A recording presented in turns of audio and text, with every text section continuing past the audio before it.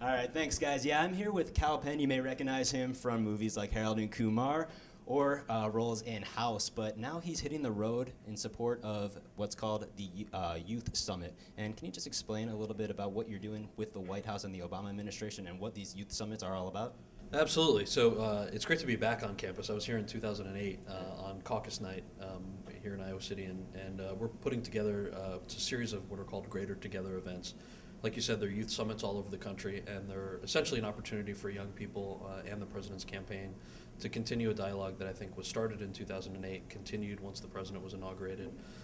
And youth issues don't often make it to the front page of a paper, so a lot of times it takes a little more effort to learn about something like Pell Grants or the American Opportunity Tax Credit, or how you're now covered under your parents' health insurance plan now that healthcare reform passed, or how did our friends all come home from Iraq, who fought for that. So those are the types of issues that we're hoping to talk to with young folks. Cool. Now, you personally, you've had a pretty successful career in the acting industry or in the film industry, and you've kind of shifted over to politics. Now, was that a tough decision or something that was natural to you to do in your life, and how long do you think you'll remain in politics? Sure. So that's a good question. I didn't think I was going to get involved in politics before the Iowa caucuses, and I had a lot of friends that were, overseas in Iraq or couldn't afford college, didn't have access to health care. And I thought, here's a guy who's not taking federal lobbyist money and who's not going to be beholden to anybody other than young voters, or voters in particular. So I signed up to volunteer. Once he won, I had the honor of serving my country in the White House, working on youth issues. That lasted for about 2 years. When my 2-year term was up, I went back to some filmmaking, and now have the honor of helping out on the campaign. Great. Now, I just wanted to get to something real quick. You actually were nice enough to retweet. I don't know if you remember. I do. You retweeted my tweet the other day. So what are the questions that you We got some pretty interesting questions from your fans and my followers as well. Yes. And if they're inappropriate for why we're here today, it might pass. All right, that's okay. I think you'll be able to answer these. So Tony Tongue wants to know. It's a good last name. It's real. Tongue. I like it too. What are the most important issues facing the youth today?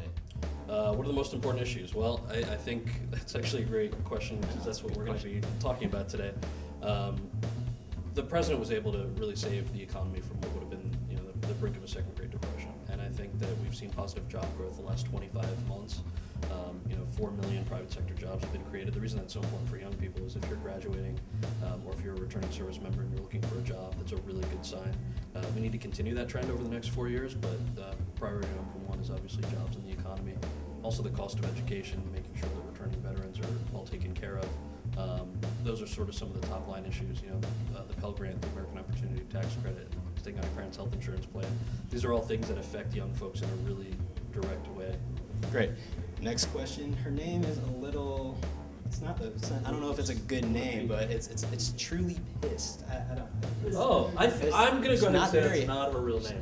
I hope not, because I don't think so. She's not very happy, but she does kind kind of. Your name is Ben Dover. You just don't want that to be your name. But she actually does have a pretty good question. She said, "Have you learned anything from young staff members or interns in the White House or in politics in general?" Absolutely. In particular, I would say yes, from the younger interns, staffers, or volunteers on the Obama campaign.